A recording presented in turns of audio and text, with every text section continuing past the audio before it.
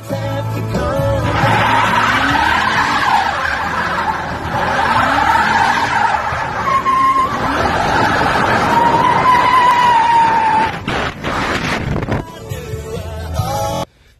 day and welcome to the channel. So I'm going to talk about something that happened a couple weeks ago. I didn't bring my camera with me. I didn't think about it at the time. But regarding the 2015 Cadillac that we have, it was really foggy, and well, unfortunately the wife missed a driveway. I'm going to stick a picture of that right up here. So what happened is she drove over a curb and into about say a 10-12 foot deep ditch. She was okay, thank God. It really sucked, you know, because now the Cadillac's got some damage to the bumper and the rad cradle. I'm going to put those pictures up here as well. But all said and done, I kind of straightened out the bumper and put the inner wheel well liner back together, and I just haven't had time to get onto the hoist to really check the damage out underneath. I think she tore the exhaust. It's got a little bit of an exhaust leak. Yeah.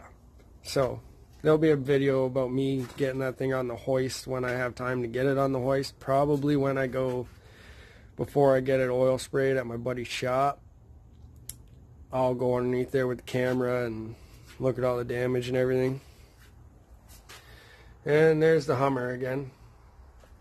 That thing has got a parasitic draw somewhere that the dealership can't find.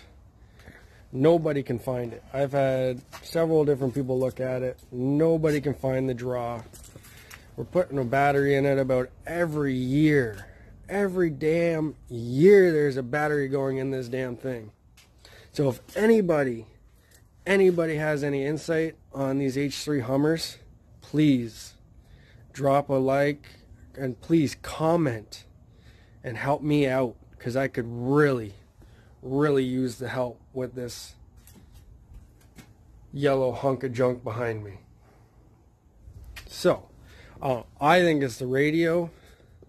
It's not original. It's an aftermarket radio. It's been in it since probably about 2006, shortly after they bought it. And then she bought it off these people. I don't know, it was before we got together. So I know nothing about it. I still got some things I got to do to it. I still got the body work. I got door handles to swap. But it's getting too cold outside, as you can see. It's getting real cold outside. And it's getting to about that time where we got to start doing some cleanup and putting stuff away. I'd like to, you know, get my lawnmower out of the garage, because we're going to park the Cadillac inside this year. But I can't get it out of the garage because the man gate I walked through is too small to get my riding lawnmower through. And I can't get it into the backyard, well, because of they were doing some work. And it's been about 3 weeks, and this is my entryway to my backyard. So I'm not quite sure on how I'm supposed to get my lawnmower into the backyard to store it. I don't remember the company that was doing it. I gotta look through some paperwork, see if I can find their phone number, call it. But my yard's not the only yard that was left like that. My neighbor beside me, they got a giant hole in their backyard too. But she doesn't have a lawnmower. She has somebody, she pays somebody to come and cut her lawn for her. So, needless to say, I can't get that out, but I will be getting my snowblower in and getting that thing ready. I think I need some parts for it, so I gotta get it in, get it tore apart, get some parts for it. We'll be getting on that later, and that will be in the next video. Thank you. Thanks for watching, and please, if you have any insight on this Hummer, comment what the possibilities it could be, because nobody can find anything. I've replaced the backup camera. They said it was a backup camera. It didn't work anyways, so I replaced it. I've never had any problems with any of the backup cameras I've ever installed on the 17 different vehicles that I've owned in my lifetime so far. So please comment possibilities on what you think it could be. It does have electric start, power locks. The electric starter's aftermarket.